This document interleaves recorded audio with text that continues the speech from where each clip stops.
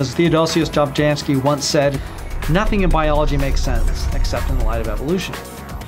The Academy's Brian Simison is getting to the heart of the work researchers do here. Whether birds, beetles, begonias, or barnacles, our brilliant scientists work hard to reveal the evolutionary relationships of the organisms they study. And Brian plays a key role in that work, running the CCG lab. The CCG is the Center for Comparative Genomics.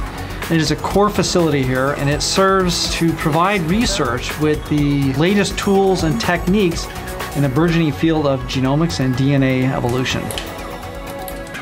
Brian was working part-time at the Academy as a postdoc, running an earlier, more humble version of the lab in 2007, when he pitched the idea of what the lab could become to the Academy's executive director, Greg Farrington. He finally said, well, why aren't we doing this already?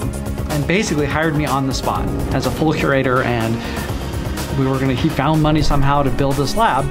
And here we are now with a state-of-the-art facility here at the California Academy of Sciences. The Center for Comparative Genomics also contains a supercomputer and a frozen DNA collection that supports the work that happens in the DNA sequencing lab. Sequencing genes takes about 2 days, beginning with the tissues of a particular organism. So the first step is we bring in our leaves or feathers or hair or some other tissue into a specific room dedicated to extracting and purifying all of the DNA in the cells in those particular tissues. So that will include your nuclear DNA, that's your chromosomes. It'll include mitochondrial DNA, and if you're a plant, it'll include the chloroplast DNA as well. And we call this genomic DNA. So when we leave this room with a little tiny tube holds about 1.5 mils, you have purified DNA. So the next step is the setup for the polymerase chain reaction, which is the PCR reaction.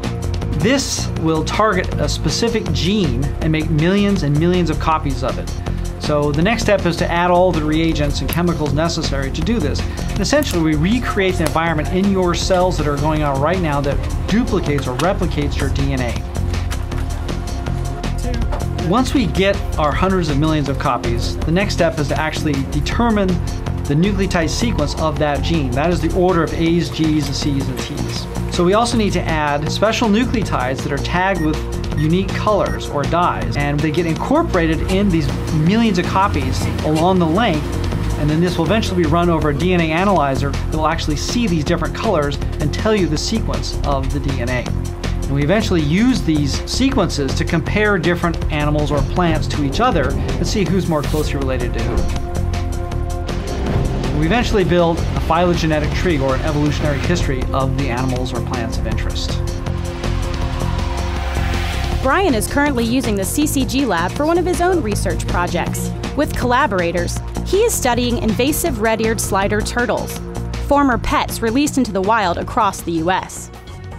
And so we're trying to understand the consequences of the genetics of these turtles mixing with the native turtles. The native populations are basically getting genetic pollution.